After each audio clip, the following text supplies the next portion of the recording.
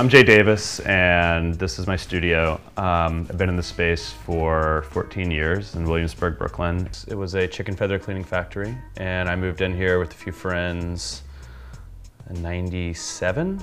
With my paintings, I never actually draw things out. I never plan anything out.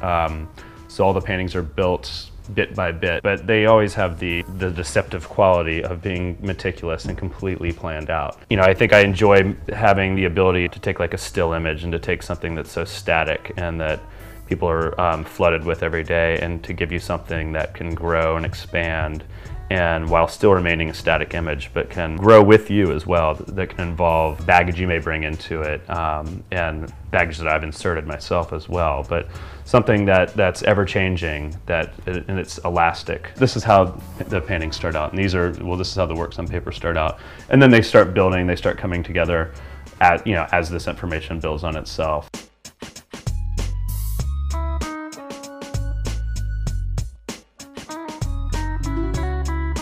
This painting's called Good Intentions, and I was thinking about utopian architecture. I was thinking about these utopian structures in the Southwest built out of bottle walls, and I was thinking about the idea like the good intentions poorly executed. And I think in a lot of my paintings it's kind of like the highlights magazine when you're a kid, and it's trying to find the look, what's wrong in this picture. So this painting is what's wrong in this picture. It's built incorrectly. Maybe you're inside the bathroom, that the bottles were stacked on end rather than on side, and everything just fell apart.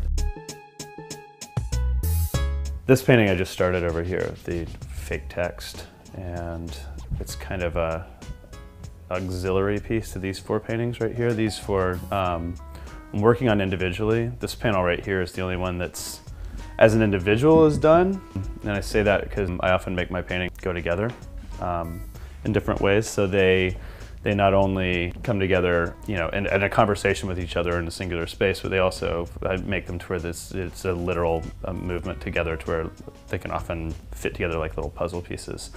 So that way they have a conversation between each other, shared elements that become different things in each painting.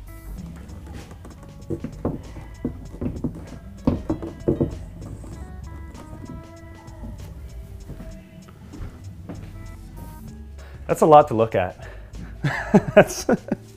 So lately I've been doing a lot of works on paper, and I've been doing a lot of small works, big works, but concurrently working on paintings as well. I tend not to work on one single thing at a time.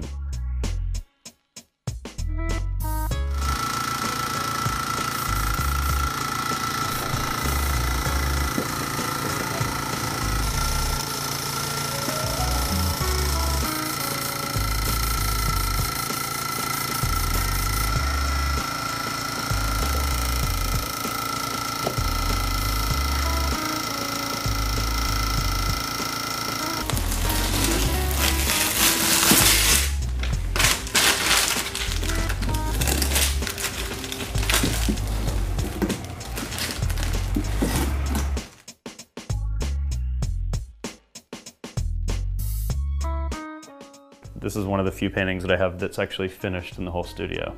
And this one is Please No More Birds. Really the only things that are really offered that are totally literal are the little bird legs. And then you're left to piece the rest of the painting together yourself.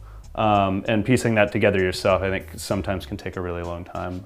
This makes total sense in my head when I look at it. This would be the beak of the bird, and this is the wing of the bird, and this is another wing of the bird, and this would be the body of the bird. So it's basically a bird with just a giant head that functions as a body. I guess you can assume that on the other side of the painting, repeating where these legs were, was another identical face to that, but which is now in his netherworld belly, which doesn't exist. He's only a head as well, so they're both only like heads. As technical as this was, it's completely unplanned.